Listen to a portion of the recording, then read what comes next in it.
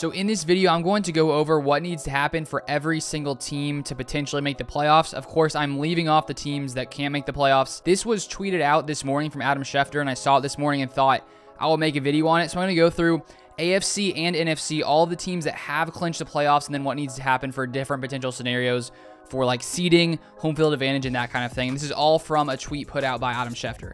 So I want to start off in the AFC. So right here, as you can see, currently 5 of the 7 teams who will make the playoffs in the AFC have already clinched. We have first off the Cincinnati Bengals, who already have the AFC North Division title, the Chiefs, who already have the AFC West Division title, the Titans, who have the AFC South Division title, then the Buffalo Bills have a playoff berth, as well as the New England Patriots also have a playoff berth.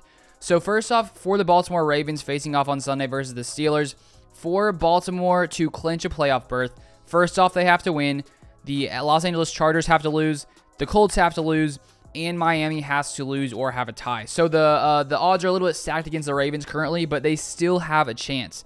Now moving on to the Buffalo Bills. The Buffalo Bills clinch the AFC East Division title with a win. So if they win, they get the AFC East Division title. A New England loss or a Buffalo tie plus a New England tie.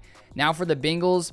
So Cincinnati clinches the AFC's #1 seed, the only first-round bye, and home field advantage with a win plus a Titans loss, a Chiefs loss, and a Patriots loss or tie. And then the second scenario, a Cincinnati win, Tennessee loss, Kansas City loss, plus Buffalo win. So there's a lot of things that need to happen for the Bengals to get the #1 seed, but it's still possible. Then we have for the Colts, Indianapolis clinches a playoff berth with a win. So basically win or tie, and they're in. #2 option, Los Angeles Chargers loss plus a Baltimore/Pittsburgh tie. Or a Los Angeles Chargers loss, a Pittsburgh loss, plus a Miami win. Now moving on to the Kansas City Chiefs, currently sitting at 11-5, facing off against Denver coming up on Saturday. So Kansas City clinches the AFC's #1 seed, only first-round bye and home field advantage with a win plus a Tennessee loss or tie, or a Kansas City tie plus a Tennessee loss. So the Chiefs are also still in the running for that #1 seed. Now for the Raiders, 9-7, facing off against the Chargers.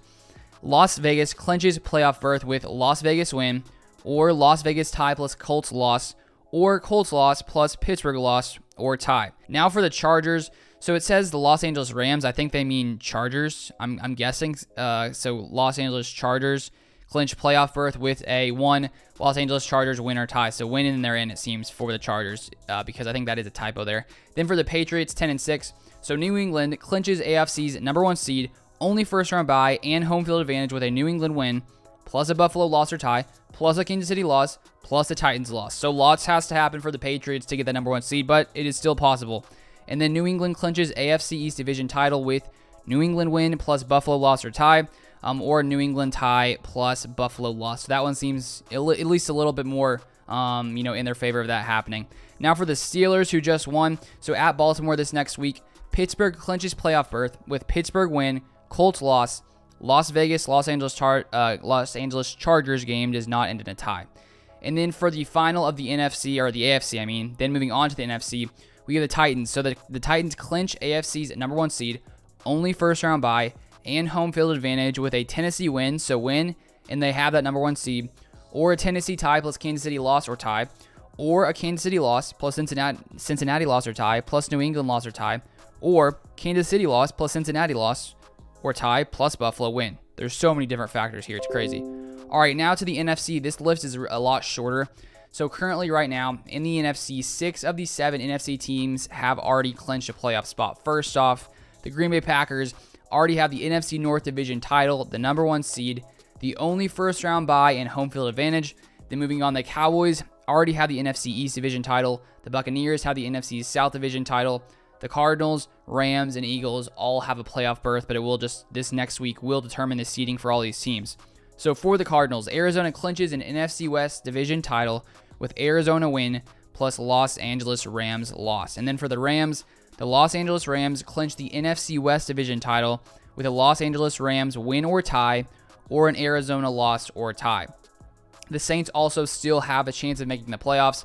For that to happen for them, New Orleans clinches playoff berth with New Orleans win plus 49ers loss. And then finishing it off here, we have the San Francisco 49ers. They clinch a playoff berth either with a win or tie. So if they win, they are in, or a New Orleans Saints loss or tie. So those are all the different scenarios for all teams in the NFL to potentially clinch a playoff spot. And if you guys are new here, I put out NFL content, Packers content mainly because I am a Packers fan. And if you want to see more of that, feel free to subscribe. I'll plan on putting out lots of more content for the playoffs, probably some predictions, other things like that on this channel. So stay tuned for that. But thank you guys so much for watching, and I'll see you guys next time.